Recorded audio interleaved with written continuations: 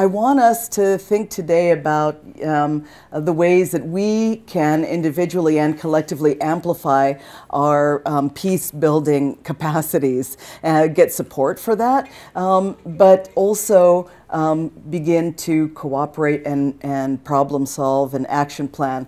So it's really important that we understand how powerful our teachers are.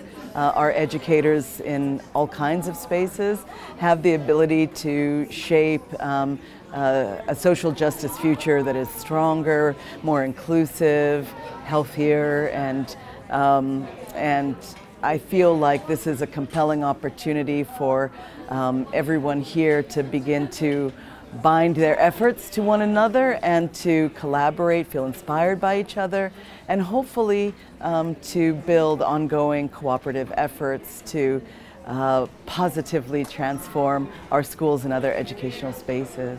We need to make sure that we fasten our efforts to our personal stories and purpose, our why. So in terms of building peace between and the compassion and the conflict transformation that is needed, one thing that I really recommend is that washing of the eyes, to see things from other people's points of view. So a tool that I use a lot is structured academic controversy.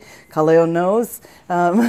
It's to take a controversial or challenging, difficult issue or perspective, first argue one side, offer the other side, but to do so perhaps through poetry, prose, pulpit speech, letter, journal entry, song, and to engage those creative juices, and then to find the intersection between the two sides. Part of what this day is about is reminding teachers of their sense of purpose and agency, and making them feel through one another brave and resilient. I would love for you to think about that last component of just, how do we build, what are your ideas for this peace building and social justice between people, and in service and commitment to the community. But I think this is such an incredible opportunity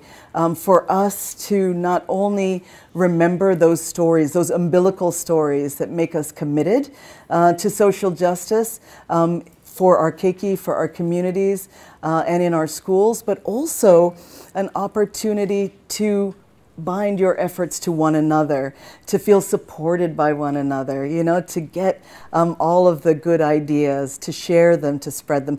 And thank you so much.